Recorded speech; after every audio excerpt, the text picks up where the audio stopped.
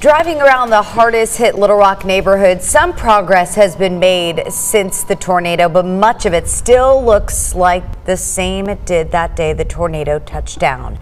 People who live there say the mess makes it hard to move on from what was a very traumatic experience. Thanks for joining us tonight at 10. I'm Laura Monteverde. Hello, good evening, everybody. I'm Bob Clausen. Unfortunately for those who live in those areas, cleaning up has proven to be a lot harder than expected. Caroline Derby joining us now live in Little Rock this evening. Caroline, there are a lot of reasons why some of these properties haven't been rebuilt. Walk us through what some of them may be.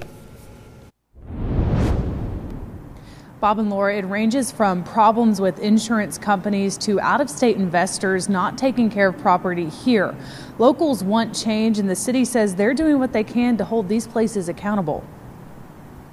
I knew that it would take a while, but I didn't know the battles that we would have to wind up facing in order to get the progress that we have gotten.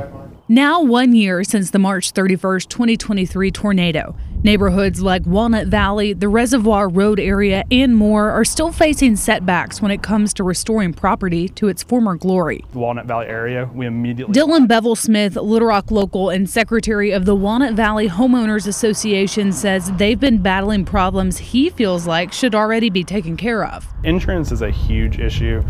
We have a handful of residents who still haven't got a single penny from their insurance companies. Currently, we have a lot of out-of-state investors who have purchased properties who are leaving them completely unattended. It's infuriating. Ward 4 City Director Cappy Peck says the city has cited these entities and are now in the next phase of trying to hold them accountable. We are in the process of finding people.